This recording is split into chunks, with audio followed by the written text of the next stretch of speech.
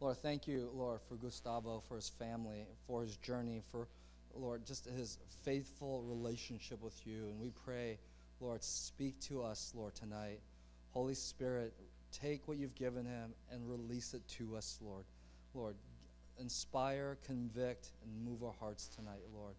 And so we bless you for him in Jesus' name.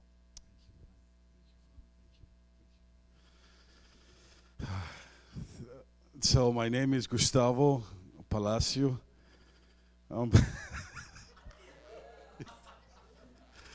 So I'm from Colombia, the beautiful city. It's a city of the valleys, they call it.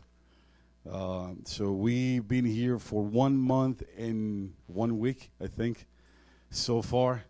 So it's a great privilege that I get to do this after a month and a week, to share with you guys the amazing gospel, the gospel of the kingdom. So before we do that, I want us to pray. You guys pray? All right, so I want you, for a couple of minutes, let's gaze upon the Lord. Let's ask the Lord. Oh God, we come before you in the mighty name of your Son. God, we need you. We call upon the name of the Lord, the name that is above every other name, the name of Jesus. The name of Jesus. God, we need you. God, we are in need of your majesty. God, we need your fire in our lives. We need longings, eternal longings for the beauty of Jesus. Father of glory, send forth a way of your spirit upon this city like never before, God, like you did in the days of, oh my God. Father, we need you, God, right now in this hour, God. We are thirsty. We are in need of your greatness, of your power. Father, in the name of Jesus, touch us, God. Touch us with your beauty tonight. Father, it is in this moment, God, that we need you the most. In this hour, we are in difficult days, God. And we need to hear from you, Father, in the name of Jesus. I'm asking for the revelation and the majesty of your Son. Father, we need you.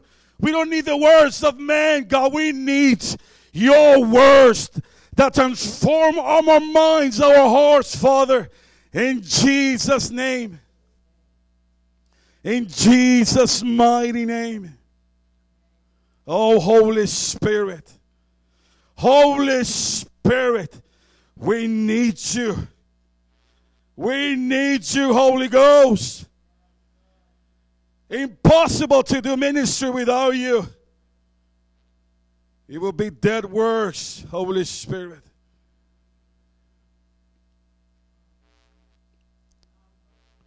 Yes.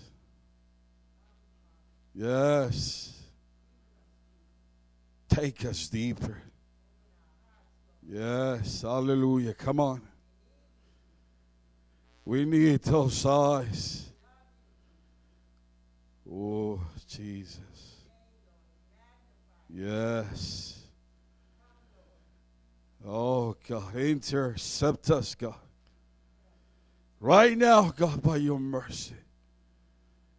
Thank you for giving us access to that throne. I want to read to you, to begin my message, I want to read something that it touched my heart. It's a sermon. It's called Seeking the Face of God. A mother once approached Napoleon Bonaparte, seeking forgiveness for her son. He replied that the young man had committed a certain crime twice, and justice demanded death. But I don't ask for justice, the mother replied. I plead for mercy. but your son does not deserve mercy. Napoleon replied. Sir, the woman cried, it will not be mercy if he deserve it. And mercy is all I ask for.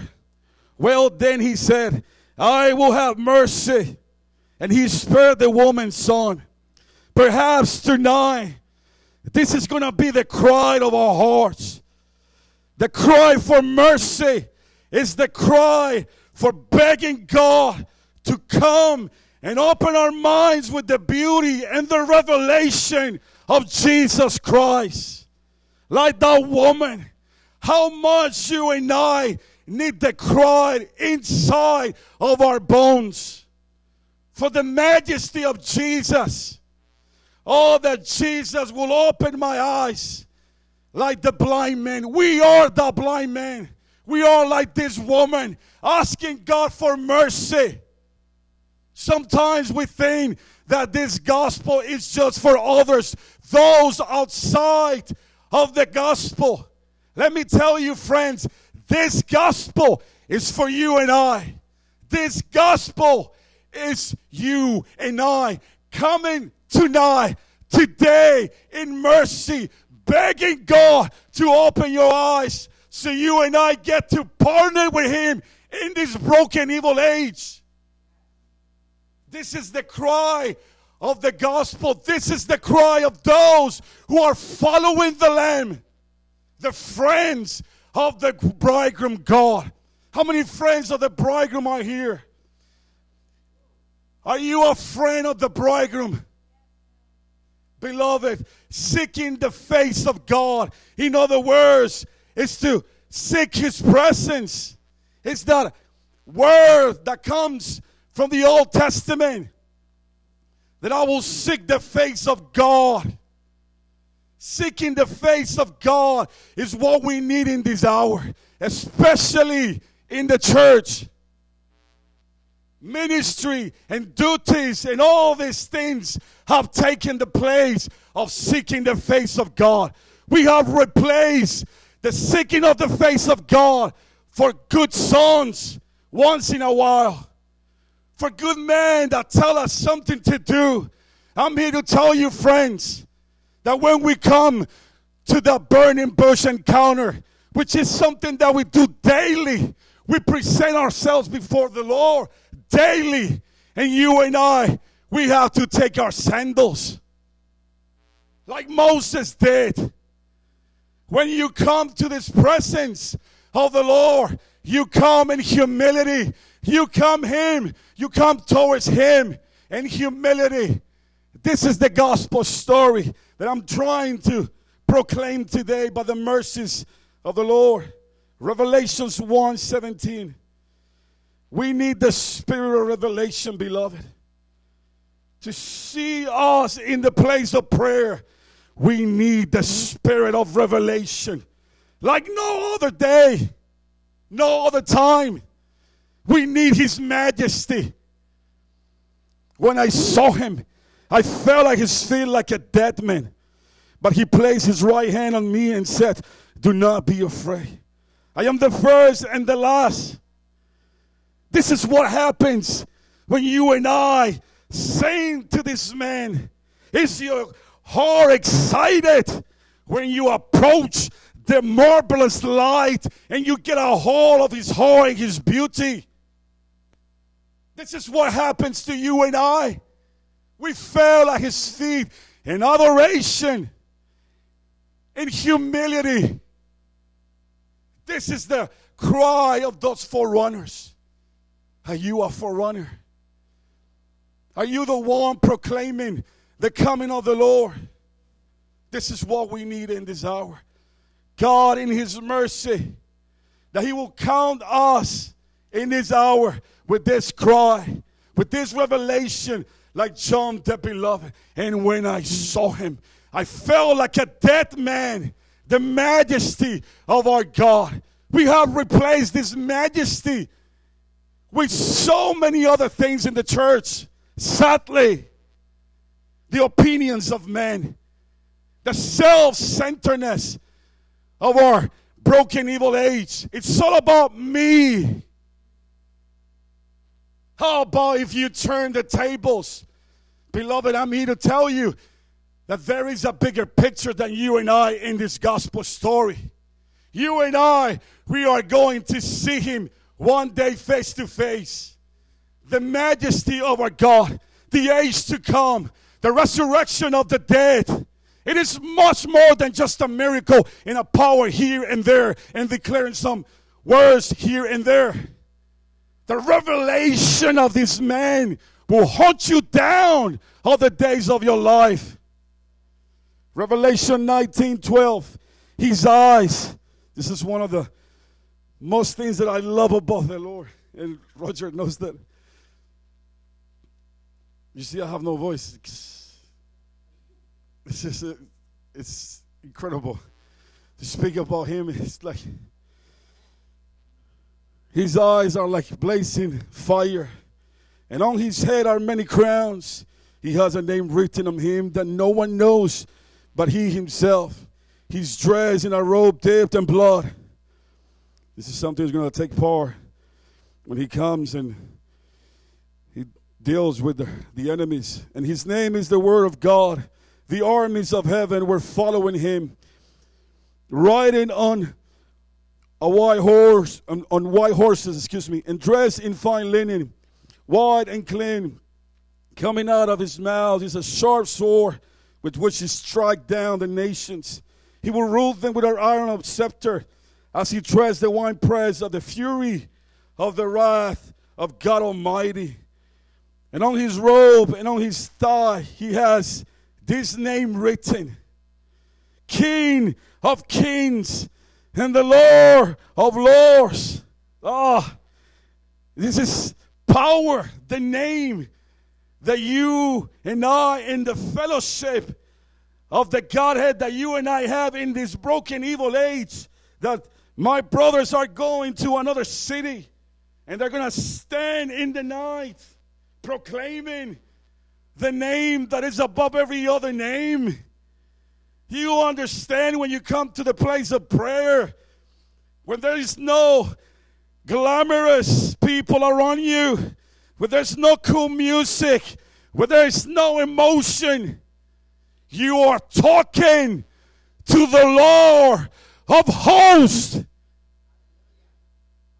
Oh, what happened? Oh, there's not a lot of people there. I'm not going there. What are you talking about? What are you saying? You're talking to the Lord. You are interceding and you're taking the very place that he has for us in heaven as our forerunner, the man of sorrows. That we come and we have these places open. I remember years ago that they used to say, oh, if only can find places of prayer. Now you have too many places of prayer around the globe. But you know what happens? It's sad. The places of prayer are empty.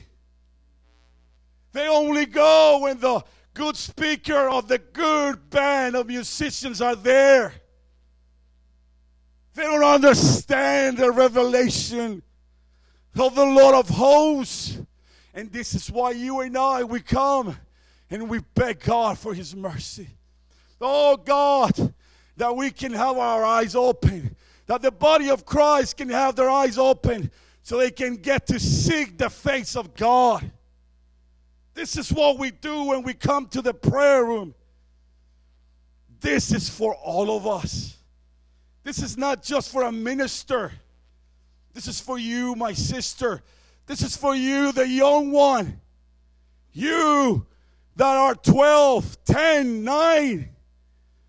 Have you written history? This week we were talking about, Roger was mentioning this guy, young guy, Evan Roberts, about the revivals that God in his mercy had did with this boy. Do you understand that if you have a gift, that gift is not yours? Your youth is a gift from above that you get to see and get to play an instrument for the Lord of Lords. Do you understand that? If you understand the way you walk, the way you see the gospel has to change. And let's learn from the Master. I'm sorry, I'm screaming too much. I cannot speak. The Master Jesus exemplified the secret place in his own life, leaving the massive crowds and even his closest. Matthew 14.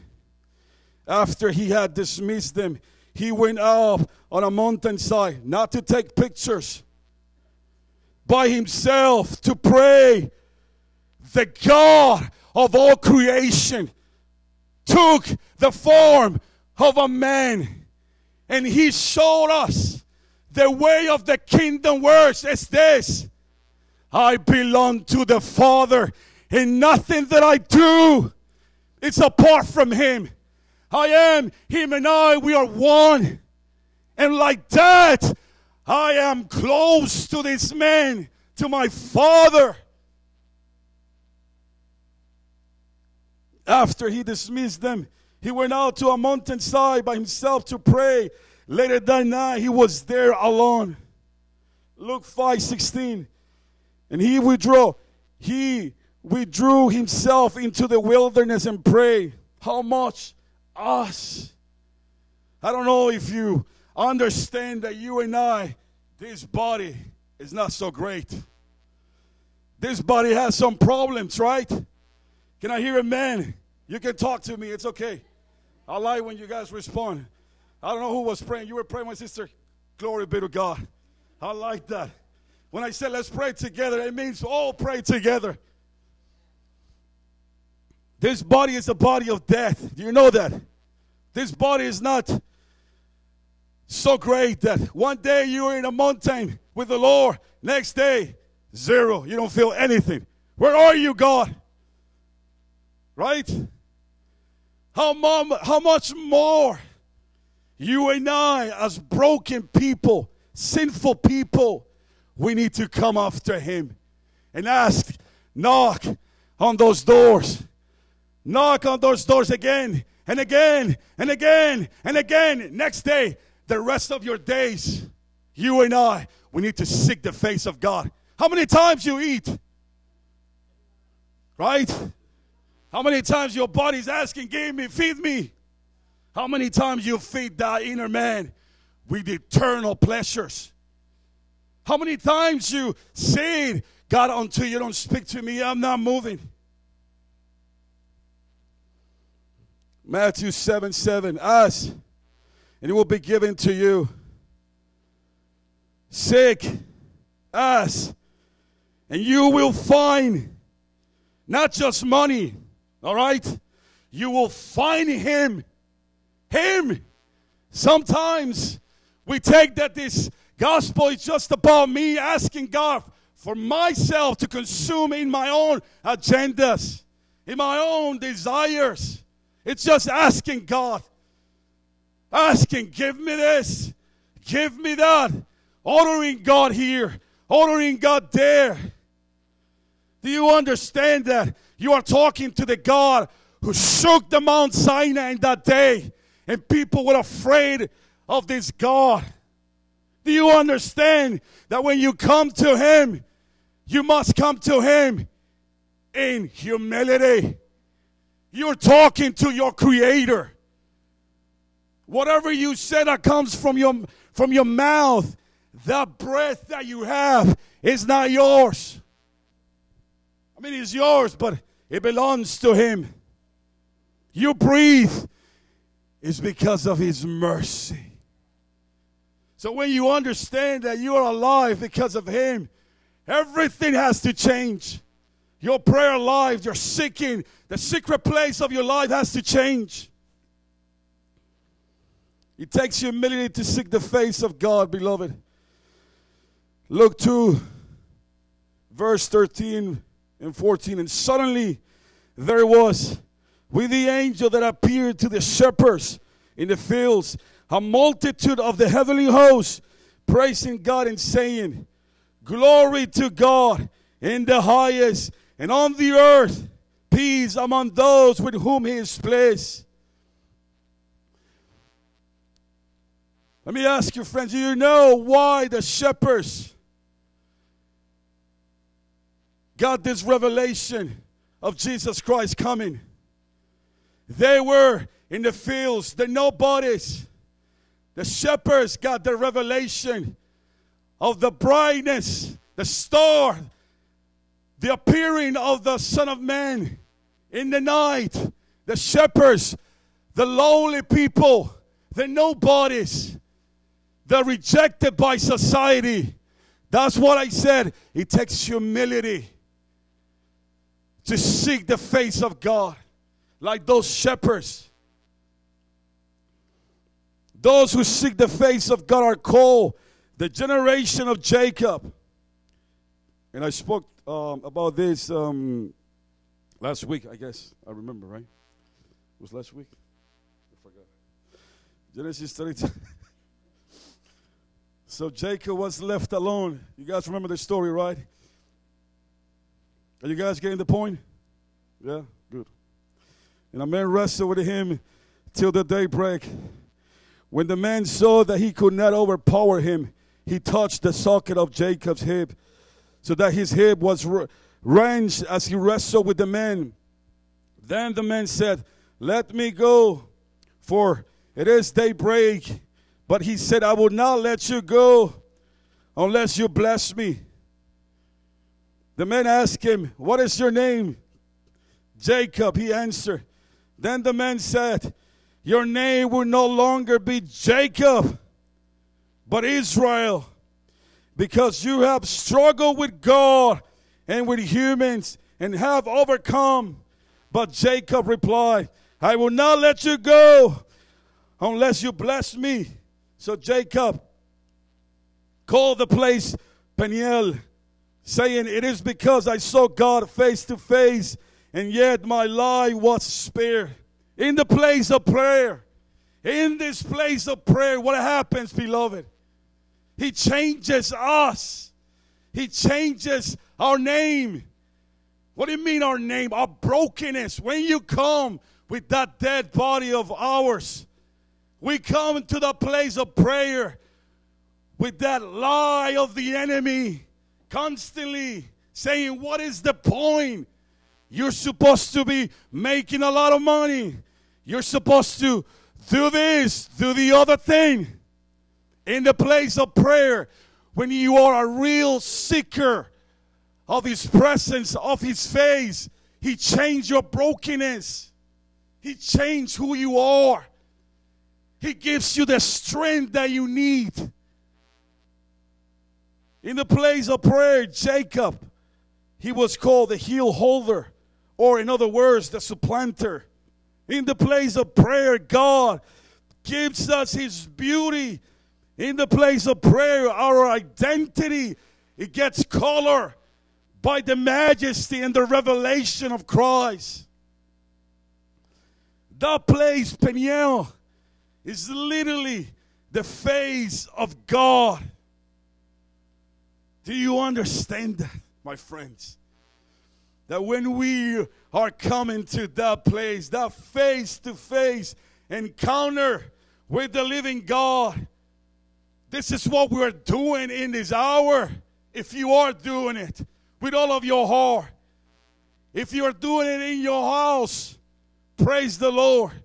If you are doing it in the house of prayer, praise the Lord. I'm here to tell you that those things have to be the priority in our lives. It sounds so simple. It sounds so like, yeah, I do that. I seek the face of God. But do you really encounter the majesty of the Lord of hosts? Do you really have a deep understanding of His forgiveness, of His plans? Do you really understand what He's about to do? Do you understand what's happening right now on the earth? Do you have that revelations, my friends? Psalm 24:6. Such is the generation of those who seek Him, who seek your face, God of Jacob. Seeking His face demands all life of devotion. Psalms 27:4. We love to quote this verse, this psalm. One thing I ask from the Lord, this only do I seek, that I may dwell in the house of the Lord all the days of my life, to gaze on the beauty of the Lord and to seek Him in His temple. What is your one thing, beloved? One of the greatest things that you and I can have is the honesty. We have to be honest with God. God is not like us. In this hour, we have to be honest with ourselves. What is the one thing of your life, brothers and sisters? Is really the Lord of hosts?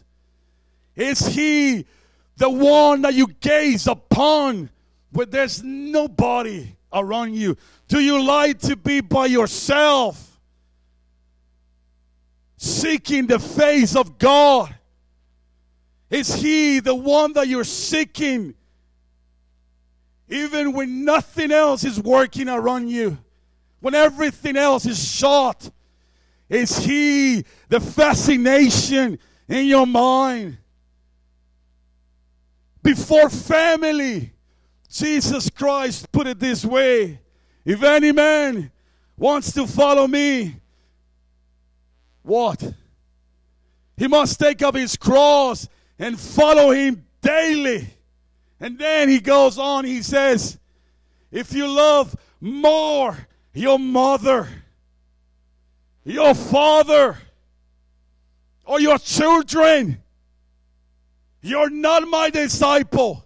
In other words, it is this love that is so higher than that love that you have towards your children. How much you love your children. Oh, my children with me by the grace of the Lord. I love my children. I love my wife. Yes. But they know that God has to be my priority.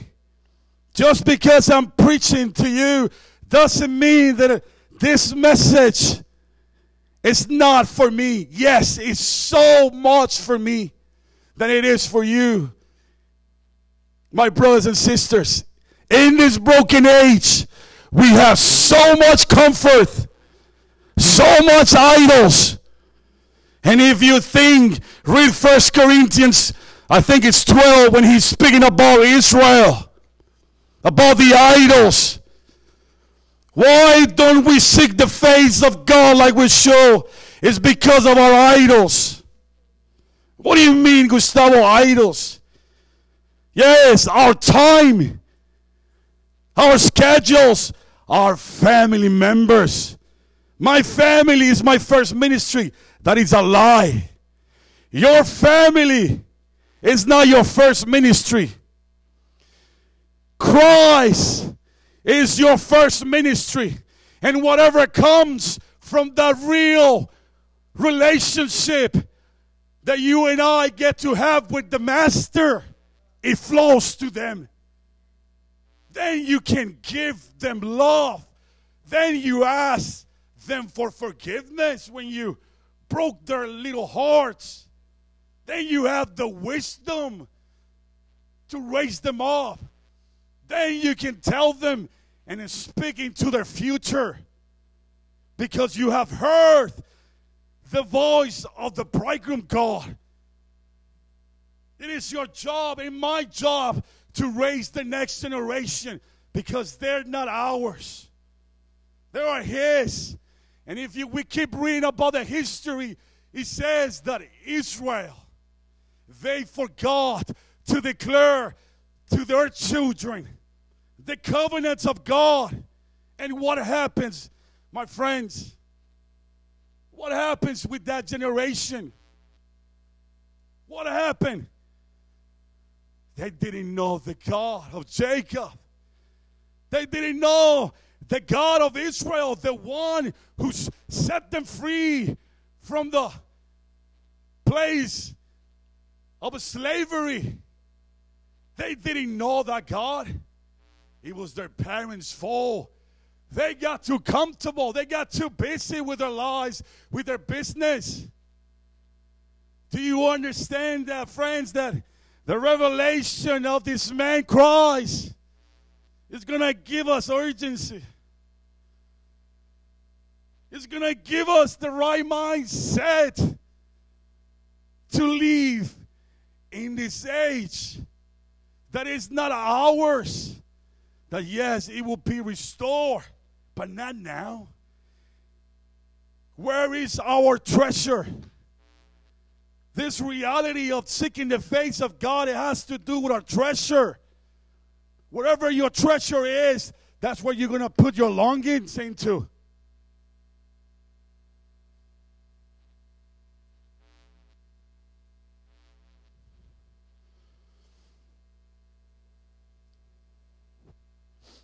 Luke 10:38, as Jesus and his disciples were on their way, he came to a village where a woman named Martha. Oh, we love this story.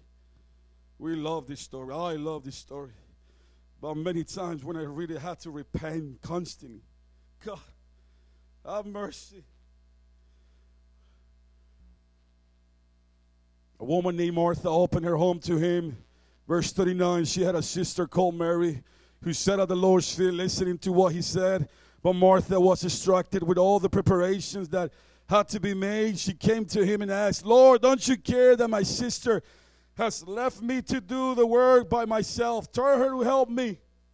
Martha, the Lord in his mercy, answer, you are worried and upset about many things, but few things are needed, or indeed only one. Only one. Say with me, friends. Only one. Children, say only one thing. Not the social media. Not your careers. Not your youth. The one thing that you need is to get a hold of Him. To get a hold of the majesty of the man, Christ Jesus. Get a hold of Him who sustains you forever. John 6:68. Then Simon Peter answered him, Lord, to whom shall we go? Oh, to the government? No. Only you have the words of eternal life. Who has the words of eternal life? Do you really believe that He has the words of eternal life? To what time I have, Roger?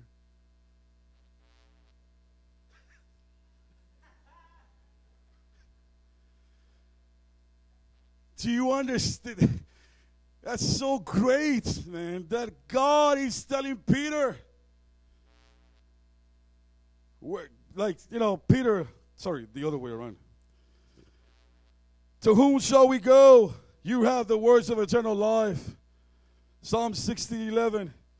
In His presence there is fullness of joy. In your right hand there are pleasures forevermore. We need the spirit of revelation to understand that verse, because I don't understand that. In your right hand there's pleasures forevermore. There's fullness of joy. I believe in some kind of fullness, but I'm waiting for the fullness in that hour, in that age to come. Because right now, I'm not so happy sometimes. Right? Amen. That's why we come to the Lord and say, God, I need some joy right now. It's not, I don't feel good today. Oh, hallelujah. Psalm 105:4. Look to the Lord and His strength. Seek His face always. Jesus is asking Peter, do you love me? And this, I believe, is the question of the hour. I believe God is saying to us, do you really love me? It's not the work of the evangelist afterwards. He first asked him. Meditate upon that right now. Peter, do you love me? Yes, Lord. Peter, do you love me? Again. Yes, Lord, I love you. So make sure you love me. And then he goes back and he says, okay, feed my lambs, right? Feed my lambs. Go ahead, do the work. But that first part is what it fascinates me, because that's the question of the hour. Do you really love me? The spirit of this age says, what are you doing? Including the disciples. The one thing, Paul, is not just a theory or a good concept or for a conference. Sometimes we want to be close to Jesus only when it's cool. But what happens when Monday comes? You are the only one longing for Jesus. Oh, we are so distracted, beloved. When we seek the face of God, our sins and idols are exposed. Isaiah 6, in the year the king Uzziah died, I saw the Lord high and exalted, seated on a throne, and in the train of his robe filled the temple. About him were seraphim, each with 6 wings, and with 2 wings that cover their faces, with 2 that cover their feet, and with 2 that were flying. And they were calling to one another, Holy, holy is the Lord Almighty. The whole earth is full of his glory. At the sound of their voices, the door stopped, and the threshold shook, and the temple was filled with smoke. Woe to me, I cry. I am ruined, for I am a man of unclean lips, and I live among a people of unclean lips. And my eyes have seen the King, the Lord Almighty. This is what happens when we get to see the beauty of our Lord. When we see his majesty, we see the depth of our sin. Like King Uzziah, I live amongst a people who are of unclean lips. Luke 7:47, therefore I tell you, because her many sins have been forgiven, she has loved much. But he who has been forgiven little loves little. This is one of the reasons why you and I love Christ little bit, little.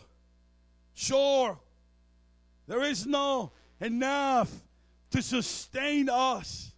There's not enough room, capacity in our hearts for the beauty of this man, because we haven't understood the greatness of our sin. And when you read Isaiah 6, you understand why, as we just read. This quote about prayer, how often should I pray? As often as the language of prayer is on my heart. As often as I see my need of help. As often as I am sensible.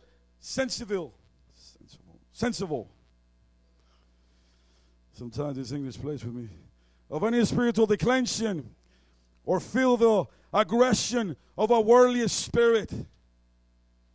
How many times do we have to go back to the secret place, into the seeking of the face of the Lord? Romans 7:24, oh, what a wretched man that I am. Who will rescue me from this body that is subject to death? Thanks be to God, who delivers me through Jesus Christ our Lord.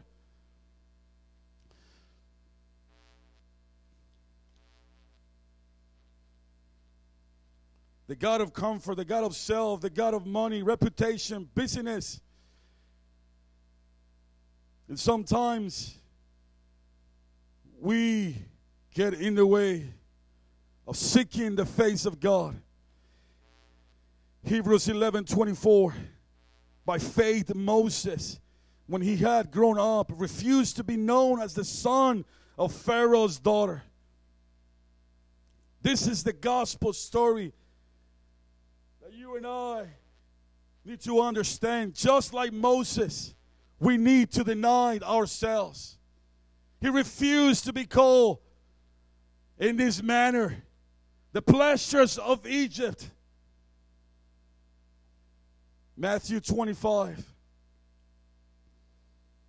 I believe that Matthew 25, as the wise virgins, is the seeking of that great oil. It's the oil of intimacy that is going to take us and keep us alive during the night, which is what is coming upon the earth. 5 of them were foolish and 5 were wise. The foolish ones took their lamps, but did not take any oil with them. The wise ones, however, took oil in jars along with their lamps. The bridegroom was a long time in coming, and they all became drowsy and fell asleep. At midnight cry rang out, "Here is the bridegroom, come out to meet him." Then all the virgins woke up and trimmed their lamps. The foolish one said to the wise, "Give us some of your oil. Our lamps are going out." In most of the important hours right now, God, in His mercy, is asking us, like the wise virgins, are you taking the time to take oil for your lamps? This is very important. That oil is our very lives. Our lamps need our oil. And that oil is only produced when you and I get to be in that place of intercession, of intimacy, of the fellowship with the Godhead, the beauty of Christ, that word, that revelation that comes into our mind. Oh, beloved, we need that oil. We need the oil of intimacy. Our lamps cannot run out in the most important hour of history. I believe that this oil is super important, super clever, super deep. We have to have the oil in our lamps, in our families, in our places of prayer. When we seek the face of God, thy oil have to be there.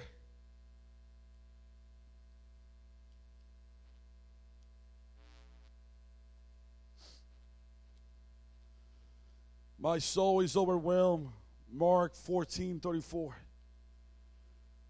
One of the most important moments of Jesus and his disciples, he asked them, "Can you pray with me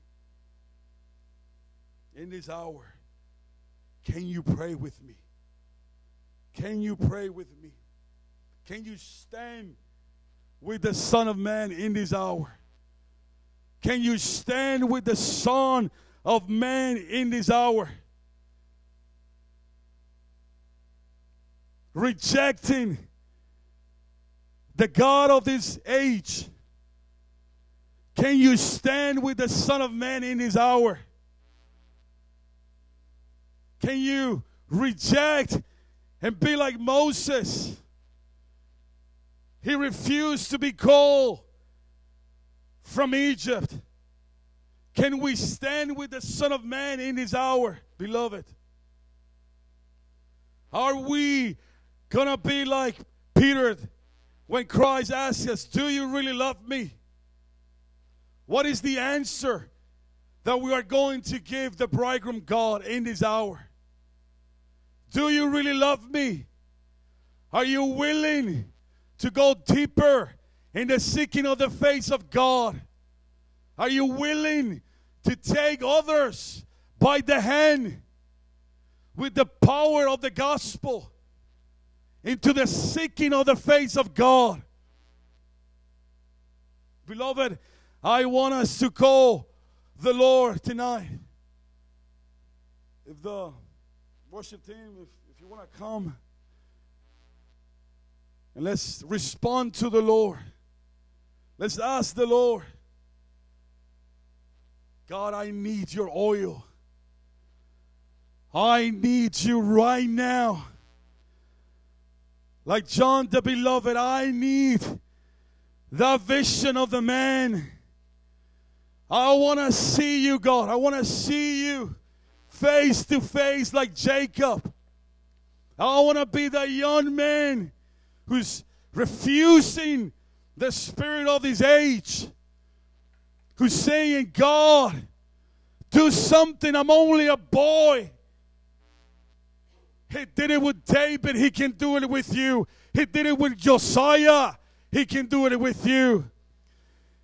But first, you need to understand the revelation of Jesus Christ. You need to beg for your eyes to be open like the blind man.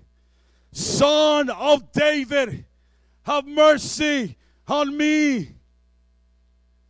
You need to cry out like that woman, if I can only touch a piece of his garment, I know I will be healed.